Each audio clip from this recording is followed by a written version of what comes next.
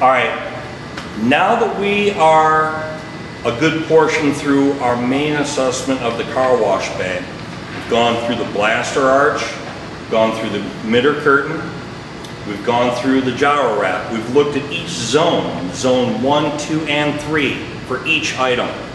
We've found some items that we wanted to make repair.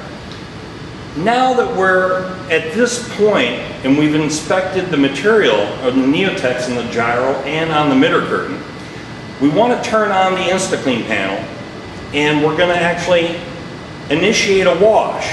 Now, we still have the reclaim system shut off, so no water's going to come out, and we still have that dryer disconnect shut off, so the dryers aren't going to come on. What we're going to be looking for is we're going to actually look and see how the brushes plume out and make sure that as they're spinning, make sure we don't have a bent shaft. And we're going to look at the curtain going back and forth, and we're going to give a good listen to see if we can pick up on any noises that might sound strange. And we're going to give them a good look at while they're actually running and operating. So let's turn on the Insta-Kleen panel, pull out the emergency stop button, turn on the main disconnect, and now we're going to go initiate that treadle.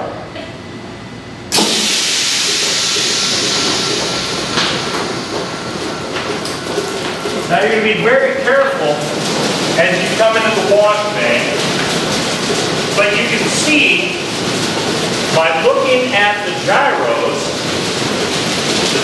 have extended, they're both in the middle of the wash bay. If you look at the plume, you can see how the top part of the brush is actually longer, and that part is actually contour the sides of the vehicle, and it goes down and gets a little bit smaller. If you look at the bottom portion of the gyro brush, you can see that that cloth looks a lot more dense. There's a lot more cloth down there. And again, the main purpose of that portion of the brush is to keep the car out and away during the washing process. So we're looking at both the brushes right now. They both appear to be full, no Neotex missing. Take a look at the shaft as it comes out of the motor and gearbox combination. Does it look like it's got a wobble to it? They both appear to be running straight and true. So the gyros themselves look really good. Now that we've initiated a wash process without water, we're going to give it a listen to this midder curtain. And what I want to know is, am I picking up any strange sounds, any creaking noises, any grinding noises? Creaking and grinding is not good in a car wash. So let's give a listen. No? Sounds good.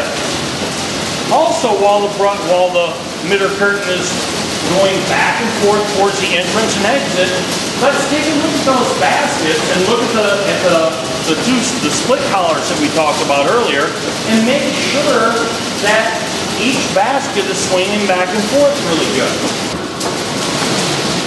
Okay, now that we've gone up to the midder curtain and we've given a good listen to see if we hear any noises coming from up above in that zone 1 area, we're going to want to actually take a look at those split collars that we talked about earlier.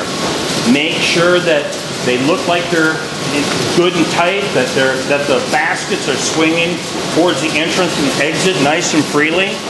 And we're going to look at those tie bars there in the center, and look at the outbound tie bars, and make sure everything is moving nice and evenly.